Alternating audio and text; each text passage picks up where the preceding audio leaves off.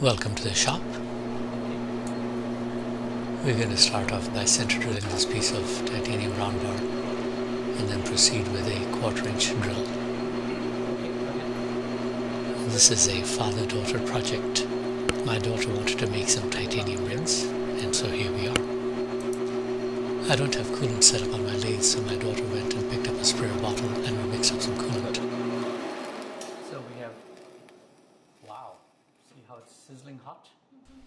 We did use an infrared thermometer just to see, and the temperature that we could record never went up above 60 degrees C. We used drilling operations to remove the bulk of the material.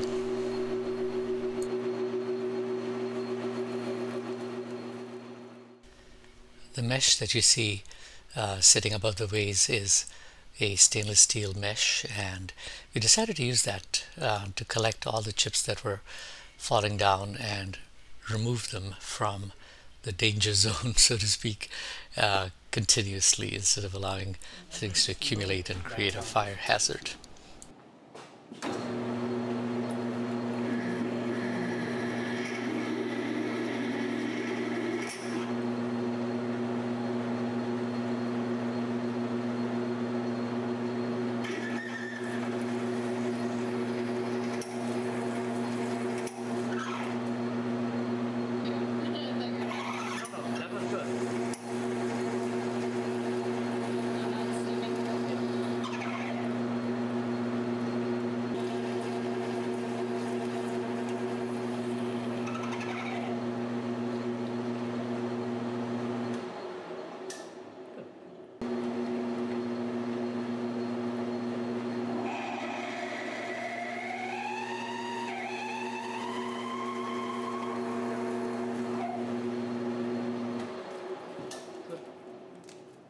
Oh.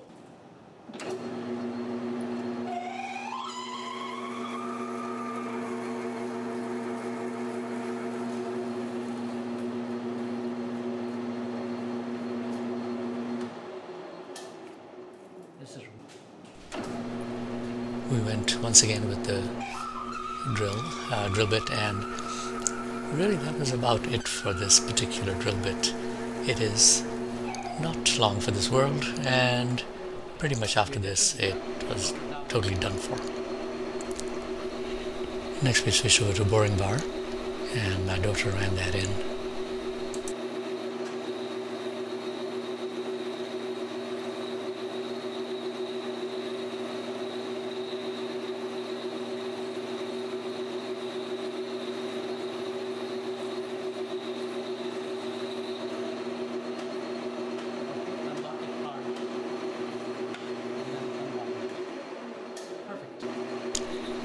Next we go ahead and make a little groove on the inside and kind of try to chamfer the inside and see if that would help, and perhaps it will also help with the parting, so we'll see how that goes. Sit down. Next she measures out the ID. She's using a caliper, and this is obviously not the most exact way to do it, but it is for a ring. Measured value of X is 38.12. So press the X key and type in 38.12 and then enter. The measurements have been entered into the DRO. She was also not sure of the sizes she needed for the rings. Now she's turning the OD down to the desired size.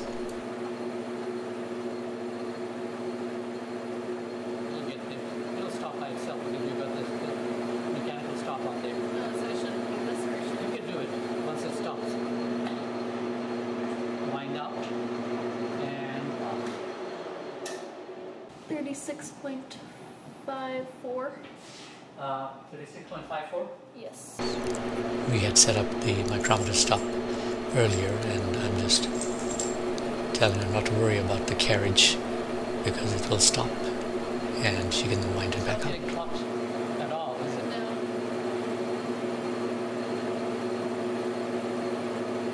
I think we've got plenty of cooling going on the inside as well as on the outside.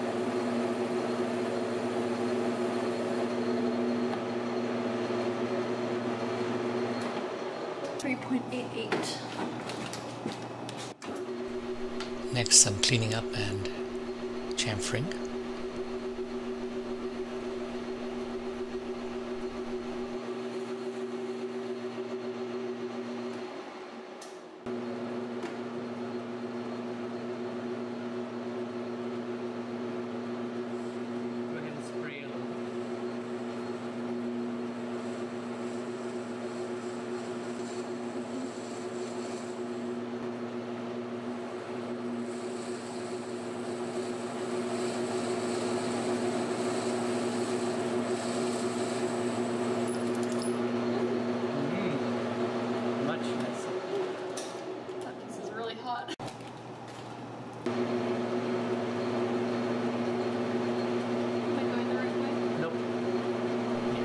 Not always easy to know which way the cross slide is going to move when you turn the dials. Keep going, you've got ways to go.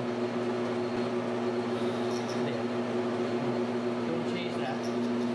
Now come up. And zero that. Should I turn it off? Yeah. You don't have to e-stop it, but just zero, x zero. Nope. Okay, go ahead and zero that. There. Okay.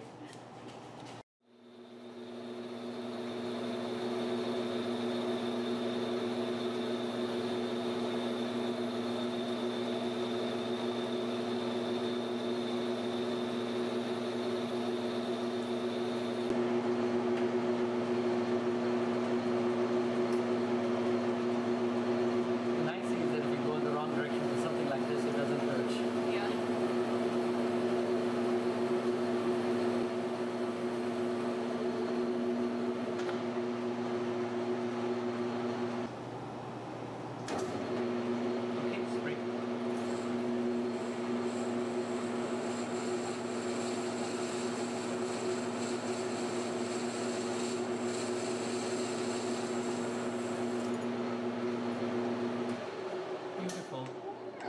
Look at that. Crazy. Two rings in one.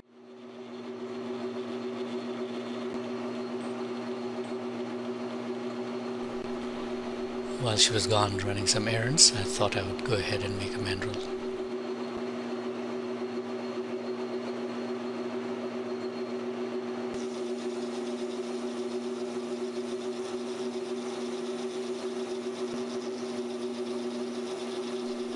Here I'm turning down a neck that will allow for expansion of the mandrel, which you'll see later on. Just using a parting tool to quickly remove material.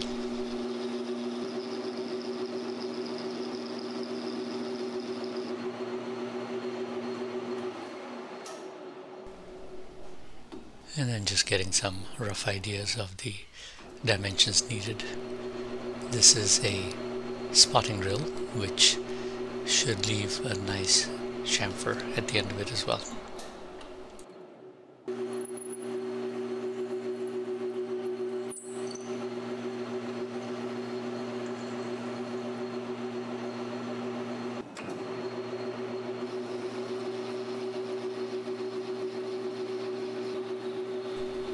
And he is parting off the mandrel with the help of a screwdriver.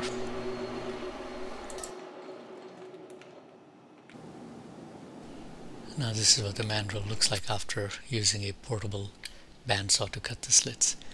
This is a holder I had made earlier for securing the mandrel. As you can see, it's got two tapered ends that go in, and then as you tighten the bolt, it will squeeze the mandrel and expand it.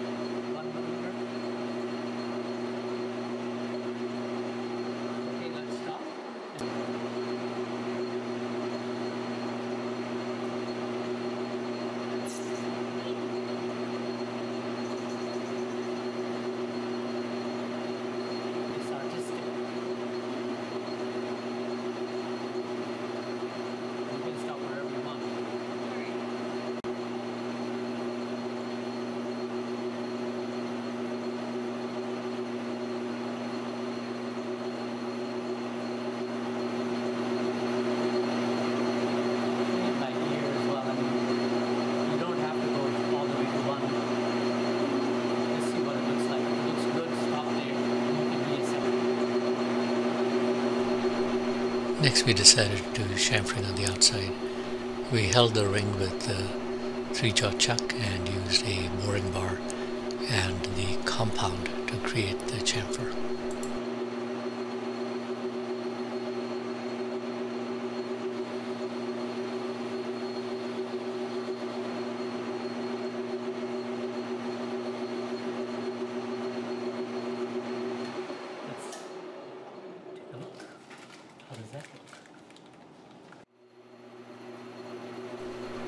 Now for the next ring and back on the mandrel, doing the outside chamfers at this time.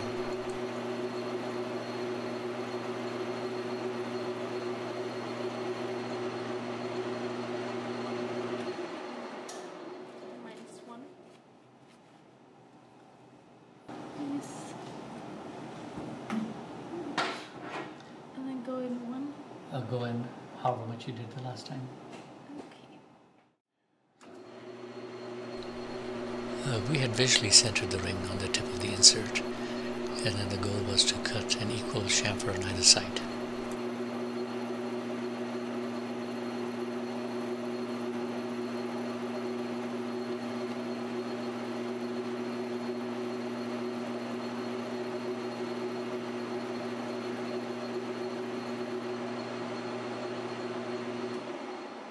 Should I stay there?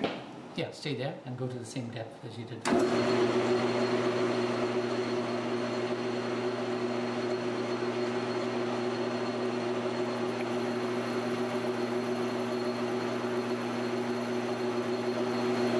Was it 1 or -1? I can't remember. I think it was 1.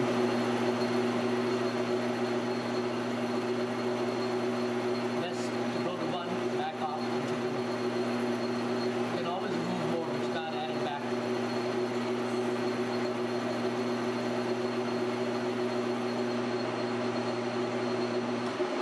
I think it made a line. Hmm? It made a line. You made a line, indeed.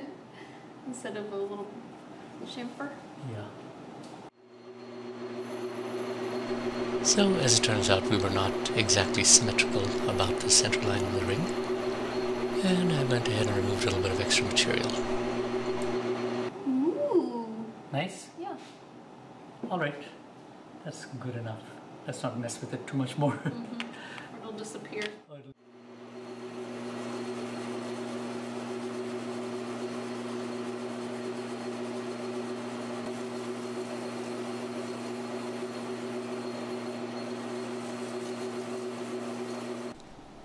And here we are, the final result. 3 rings, each with decreasing IDs by about 0.5 millimeter each, and different widths, but random, but you know, not too bad for a first attempt. And if you enjoyed this video, do please be sure to share, subscribe, and like. Thank you for watching.